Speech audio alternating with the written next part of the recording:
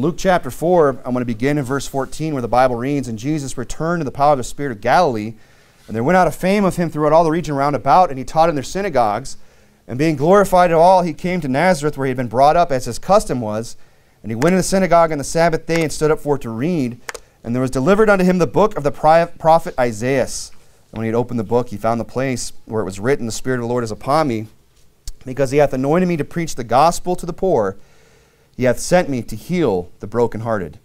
And what I want to preach to you about tonight is the healing the brokenhearted. Healing the brokenhearted. This is something that the Bible says that Jesus came here specifically to do. To heal the brokenhearted, to preach deliverance to the captives, and recovering of the sight to the blind, to set at liberty them that are bruised. You know, Jesus, one of his main reasons for coming here was, yes, to save us, but also to heal us, to give us hope, and to heal the brokenhearted.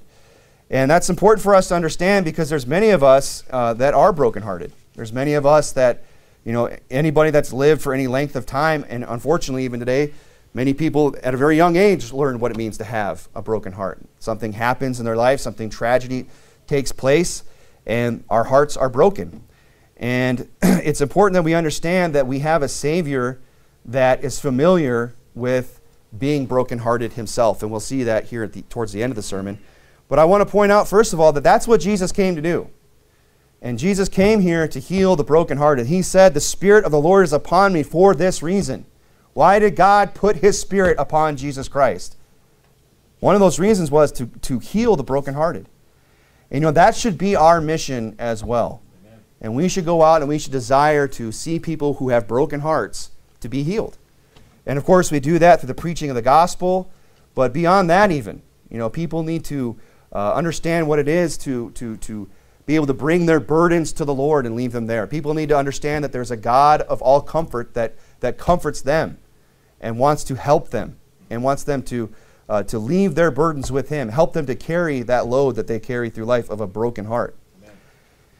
And what I want to point out, first of all, and you know, I know it's late, or it's Sunday night, and we've got a busy work week ahead of us, and you know, we've been out soul winning and so on and so forth, and it's cool here in the building, and we're coming out of the heat, and it's you know, I have a very soothing, relaxing voice, you know, and you know, I've got a face for radio, so it's easy to close your eyes. But I'm going to look at a lot of Scripture tonight, okay? But I want us to pay attention, because a lot of this is very important. If you would, go over to Mark chapter 6. Mark chapter 6. I'm going to read to you from Psalms 103. The Bible says in Psalms 103, "The Lord executeth righteousness and judgment for all that are oppressed. He made his ways known his ways to Moses, his acts unto the children of Israel. The Lord is merciful and gracious, slow to anger, and plenteous in mercy." You know, sometimes we get so one-sided with God, how we view God. Sometimes we get this one-sided view of God, you know, and it could go either way. Some people, of course, they run to the other extreme where God is nothing but love all of the time. You know, and us in the new IFB churches and in our stripe of churches, sometimes we get so disgusted and fed up with the nonstop love. And you know what? God is love. We understand that. But we also understand that there's another side to God, that God is one that executes righteousness and judgment. Yeah. But sometimes even we can run all the way over to the other side and forget that God is also merciful and gracious and slow to anger and plenteous in mercy. Amen. And that God cares about the brokenhearted in the world. He says he will not always chide, neither will he keep his anger forever. You know, God isn't always love, but you know what? God isn't always anger either. God is both. God is multifaceted. He has many layers to his personality. He says he hath not dealt with us after our sins, nor rewarded us according to our iniquities. For as high as the heaven is above the earth, so great is his mercy toward them that fear him. That's a lot of mercy. And I don't know about you, but I'm in need of that mercy. Yeah. So what we need to learn to do here is to fear him. As far as the east is from the west, so far hath he removed our transgressions from us. That's a great promise out of the Word of God. For he knoweth our frame. He remembereth that we are dust. As for man, his days are as grass, as the flower of a field, so he flourisheth. But he says there at the end that God knoweth our frame. He knows what we're made of. He knows what he created us from. And what did he create us from? The dirt. Right? He formed man out of the dust of the earth. And God hasn't forgotten that. Then he looks down and he sees us, And he remembers that our frame is as dust. That we're weak, that we're vulnerable at times, and that we break easy. Right. God understands that we break very easy. And it's not very hard to break a human heart. This is something that can happen very easily to any one of us. In fact, if we were to go around the room and talk about it, I'm sure everybody in the room has experienced this. And I'm not just talking about, I had some crush in junior high, and she didn't write back the note. I wrote her the note, do you like me? Check yes or no, or maybe. And she checked no, and handed it back. Oh, her heart's broken. It might feel like the world's ending, right, when you have that kind of I'm talking about real heartbreak. When life happens, when real tragedies take place, when things aren't going our way, and we don't understand what's going on, or somebody does us wrong, or somebody fails us in some way. People walk around with broken hearts all the time. And one of the reasons why is because they're made out of dust. We're weak, we're frail. The reasons why other people hurt other people that they even love, they do them wrong, is because they're dust. They're sinners. They're flawed. And God looks down and he says, I remember that they're dust. And he's not going to always chide and be angry forever. And he's not just, sitting up in heaven with a bat just waiting for us to step out of line. God is plenteous in mercy. He's long-suffering. And he was sent here. He sent his son to do what? To heal the brokenhearted. Amen. And we all need that because we all have broken hearts. You're there in Mark chapter 6. Look at verse 30. And the apostles gathered themselves together unto Jesus, and he told them all things, both what they had done and what they had taught. And he said to them, come yourselves apart into a desert place and rest a while. And there were many coming and going, and they had no leisure so much as to eat. And they departed in a desert place by ship privately. And the people saw them departing, and many knew him, and ran afoot thither out of all cities, and went after him, and came together unto him. And Jesus, when he came out, saw much people, said, oh, here we go again. I got to deal with these people again. What do they want? Why don't they just leave me alone? Is that God's attitude? Not at all. But sometimes that's our attitude, isn't it? Somebody comes to us, they have a burden, they're brokenhearted about something. Something is going on in their life that has them down. And we're just like, yeah, okay. Uh-huh. Yep, oh, I know, They're weeping. We bring them in, Okay, all right, that's enough. That kind of a thing. That's not Jesus' attitude. We shouldn't have that attitude either. It says, and he was moved with compassion. When we see somebody going through something, when somebody's going through a trial, and they express what they're going through, and they're hurting, and it's obvious, that should move us with compassion. Say, not that I can maybe even do anything about it, but at least I could say, man, I feel your pain. I'm sorry you're going through that. I'm sorry you're having a hard time. It should move us. We should care about healing the brokenhearted, because that's what Jesus was here to do. It says he was moved with compassion toward them because they were sheep not having a shepherd, and he began to teach them many things. He just saw them just wandering around, just not knowing what to do, and he decided to have compassion on them. Go over to Matthew chapter 12. Matthew chapter 12.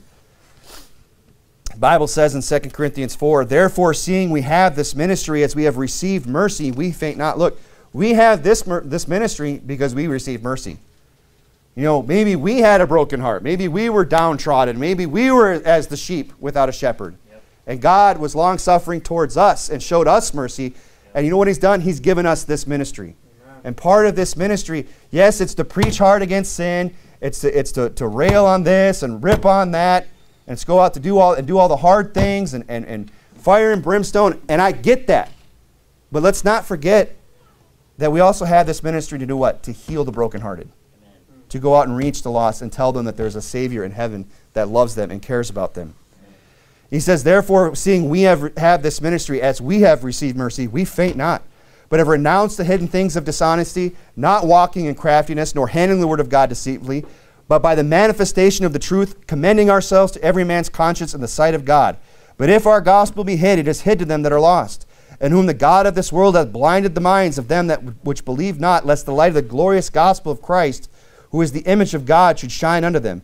For we preach not ourselves, but Christ Jesus the Lord, and ourselves your servants for Jesus' sake. So it sounds like we got quite the ministry.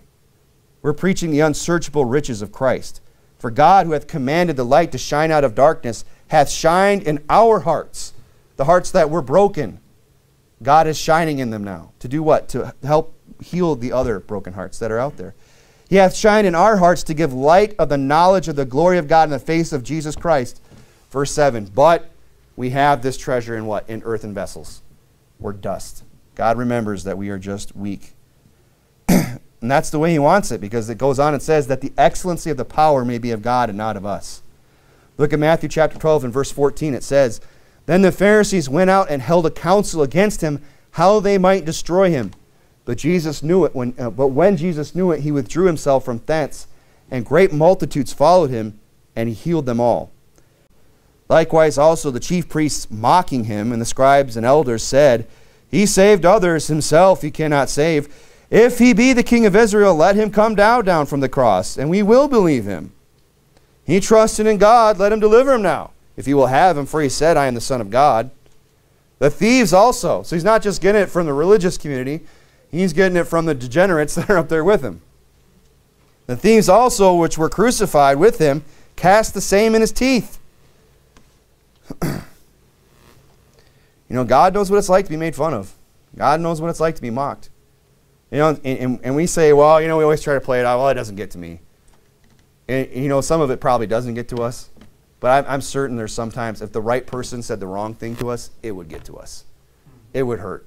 We'd say, why do they have to say that? Oh. It'll make us angry, make us sad. It might even break your heart. But Jesus sat there and he endured all that. So he knows exactly what it's like. It says in verse 45, now from the 6th hour there was darkness over all the land unto the 9th hour. And about the 9th hour Jesus cried out with a loud voice, saying, Eli, Eli, lama sabachthani. That is to say, my God, why hast thou forsaken me? I mean, if there's anybody in this world that knows what it's like to be abandoned, it's Jesus. Right. I can't think of, there's a lot of things we can suffer in life.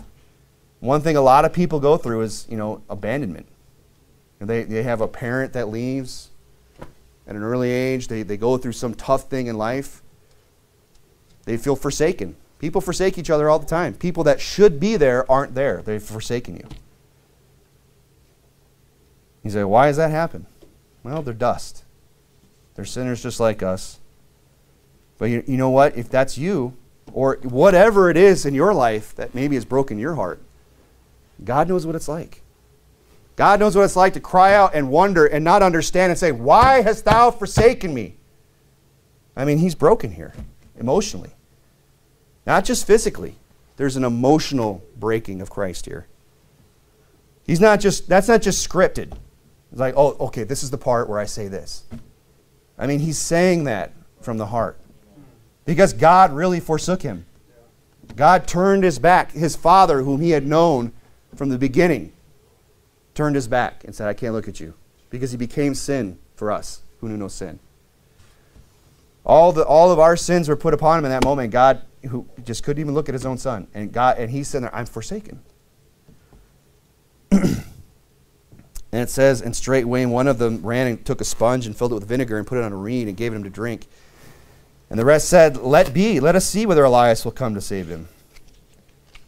What I'm trying to get across by turning this passage is the fact that, there's no pain that you feel that he has not felt.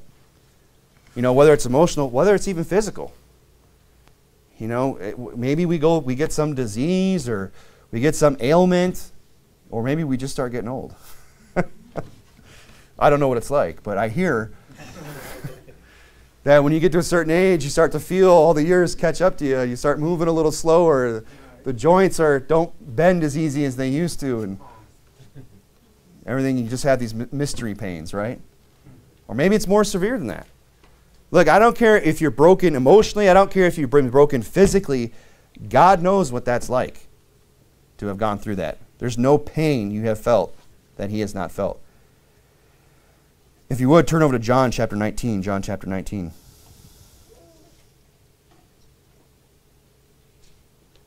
I mean, let's look more at this physical pain that he went through. It says in John chapter 19, verse 28, after this, Jesus, knowing that all things were now accomplished, that the scripture might be fulfilled, saith, I thirst. Now there was set a vessel full of vinegar, and they filled a sponge with vinegar and put it upon hyssop to put it upon his mouth. And I've heard people try to explain this like, well, they used vinegar because, it really cuts thirst. I'm like, have you ever drank vinegar? Yeah. You know why why are you giving vinegar to drink? Because it's cruel and unusual punishment. Yeah, that's right. I'm not going to say it's the right thing to do, but, when they used to execute people, I don't know if they're executing anybody anymore, but when they used to execute people in this country, they would give them a last meal. I don't know, maybe that's just a urban myth or something like that. But they say, what's the last thing you want before you pass off this earth? You can have one last thing, whatever you want. Oh, vinegar. Because I'm really parched. And I need that extra, do you think that's what's going on here? There's no last meal here. There's no kind send-off.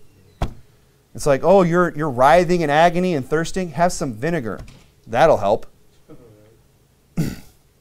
When Jesus therefore had received the vinegar, he said, it is finished. He bowed his head and gave up the ghost.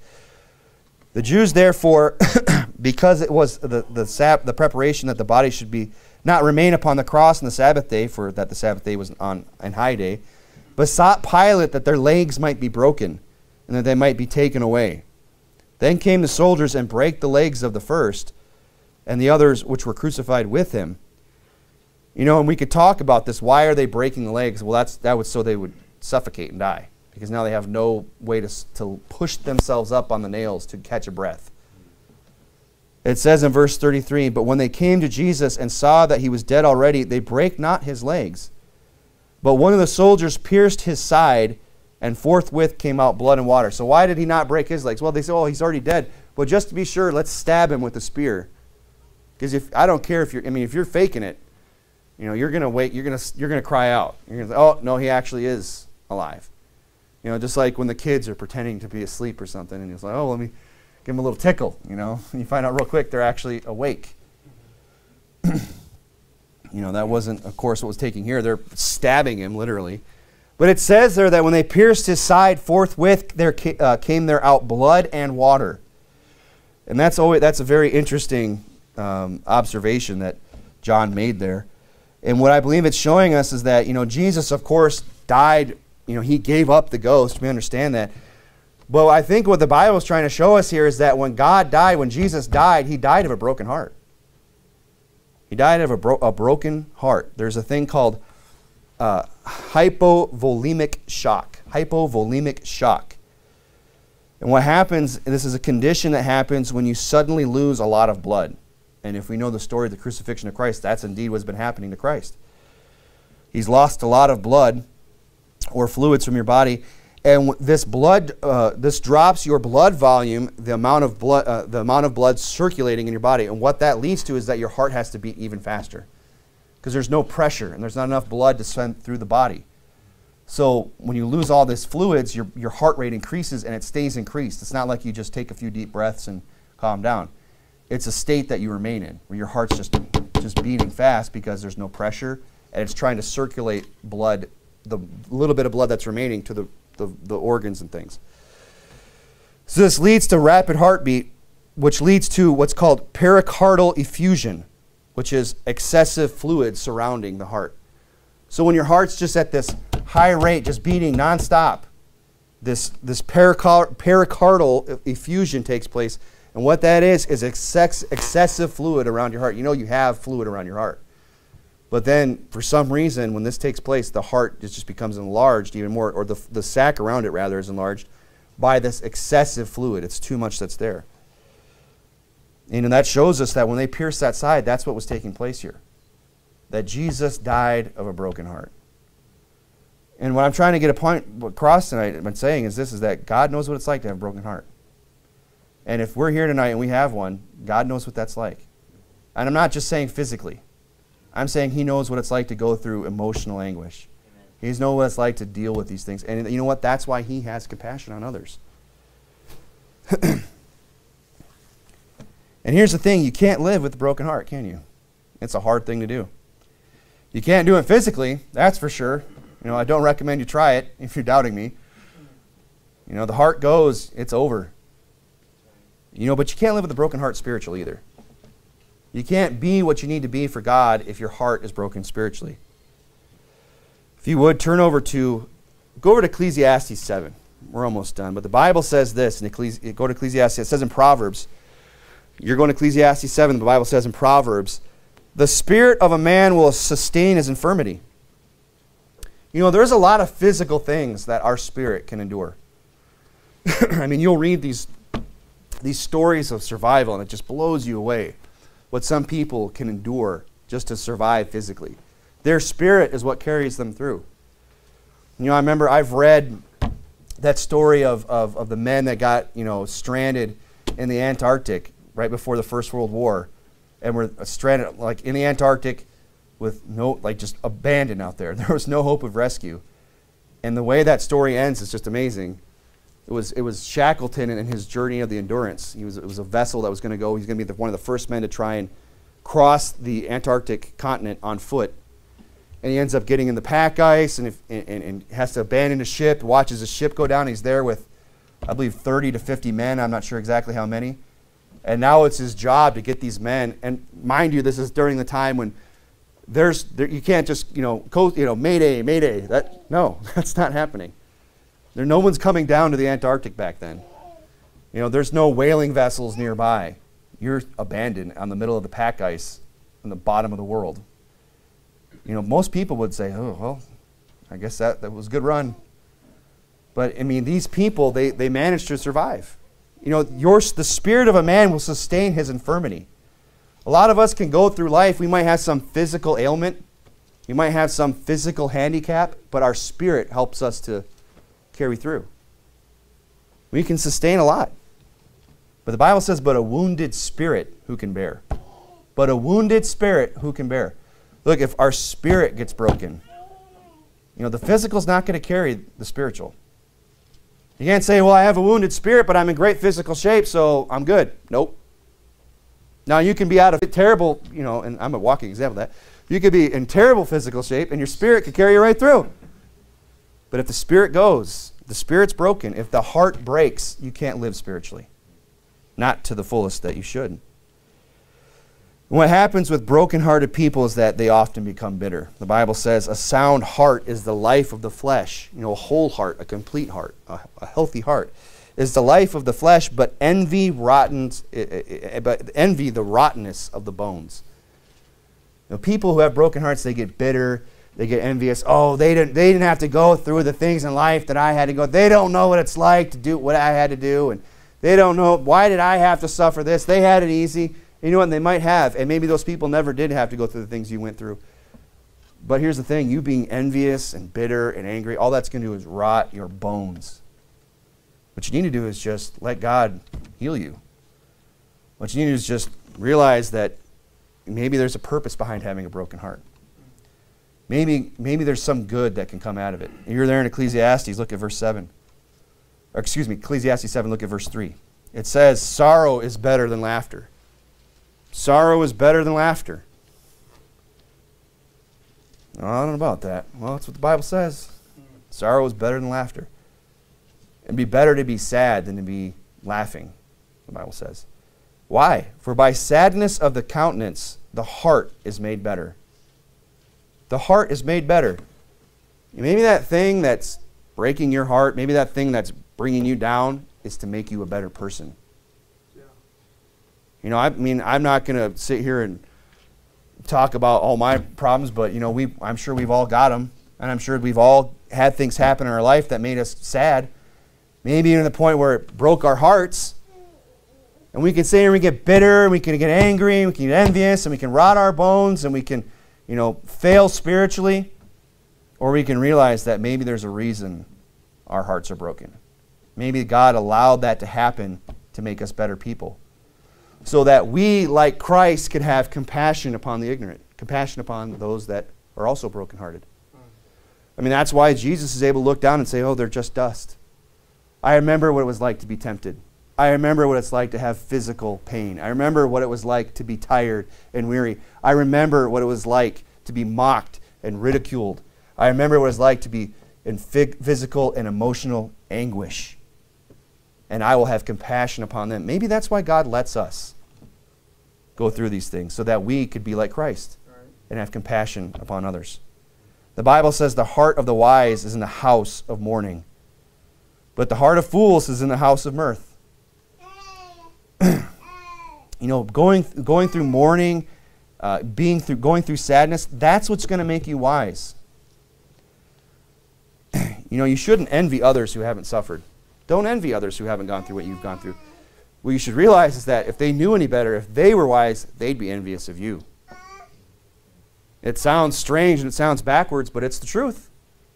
They should be envious about the fact that I'm made wise. They should be envious about the fact that it's better for me to have gone through what I've gone through and be made a better person for it. They should be envious of me, not the other way around. Look, Jesus knows what it's like to be brokenhearted. And you know what? And I don't want us to get this idea that all God wants us to do is just walk around. Well, the Bible says it's better to mourn than to laugh, so put on a frowny face when you wake up. I don't smile because I'm trying to get wise. You know, there's still, of course, a time to laugh and a time to weep and a time to rejoice and a time to lament and so on and so forth. But I'm just saying, if you go through some heartache in your life, don't get mad at God about that. Don't get mad at people around you. Realize that that might be the very thing that God is trying to do, to use in your life to make you a better person. And you know what that should do? That should give you hope. Even when you're going through that. Even when you're going through some dark time, some valley, some trial in your life. You say, why is this happening to me? Well, maybe it's because God's trying to make you a better person. Trying to soften you up and make you a more compassionate person. Maybe make it so some more time in the future you'll meet somebody that's going through something similar and say, hey, I know what you're going through. And help them, encourage them. That should give you hope. Did I have you go to Revelation chapter 21? I probably didn't. Revelation chapter 21.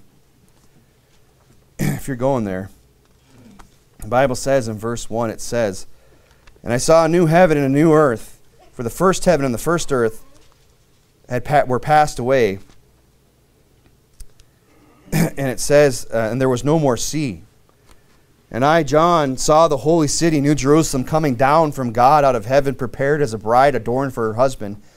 And I heard a great voice of heaven saying, behold, the tabernacle of God is with men, and he will dwell with them, and they shall be his people. And God himself shall be with them and be their God. And then there's these great few verses here. It says in verse 4, and God shall wipe away all tears from their eyes, and there shall be no more death, neither sorrow nor crying. Look, there will be a day when God just wipes all that away. And that should give us hope. You know, we're going to have to go through some things in this life, and there's a purpose behind it, but there is coming a day when God's going to wipe away all tears. And it says there shall be neither no more death, neither sorrow nor crying, neither shall there be any more pain, for the former things are passed away. And that's great, and we look forward to that, but that's not today. That's in the future.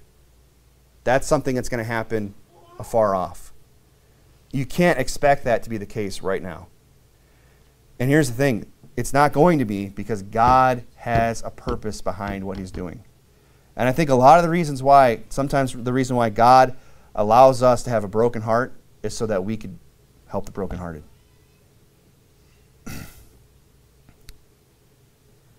You know, we love to read these verses where it says, you know, God's going to wipe away all tears. But here's the thing about that. You can't wipe away tears that haven't been shed. If there's no tears, there's nothing to wipe.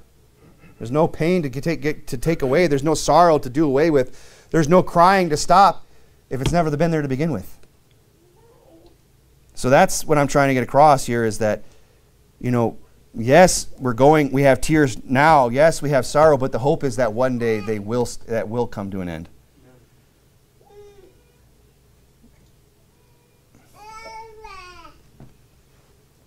You see, if we are, let me just end by saying this. We live with broken hearts that have been healed. Okay? You know, if that's us, maybe we could say, look, my heart was broken, I went through this, whatever, and God has healed me. We live with broken hearts that have been healed, but we don't live with hearts that have never been broken. And it's not like, you know, people get this idea that they're going to get over something in their life. And what I found is that really tragic things that happen, you never really get over. You just kind of realize that that's the way it's going to be from now on. And you stop being angry about it. You know, the healing is when you stop being angry about it and you don't get bitter, you just accept it. And you understand it. And you live with it. And you look forward to the day when, you know, it will be taken away. But that's not going to happen here. There's not going to be any therapy session. There's not going to be some drug that's just going to make that go away. What you have to just learn to do is live with it and accept it. And thank God for it. And, you know, use it to help other people to heal the brokenhearted. Let's go ahead and pray.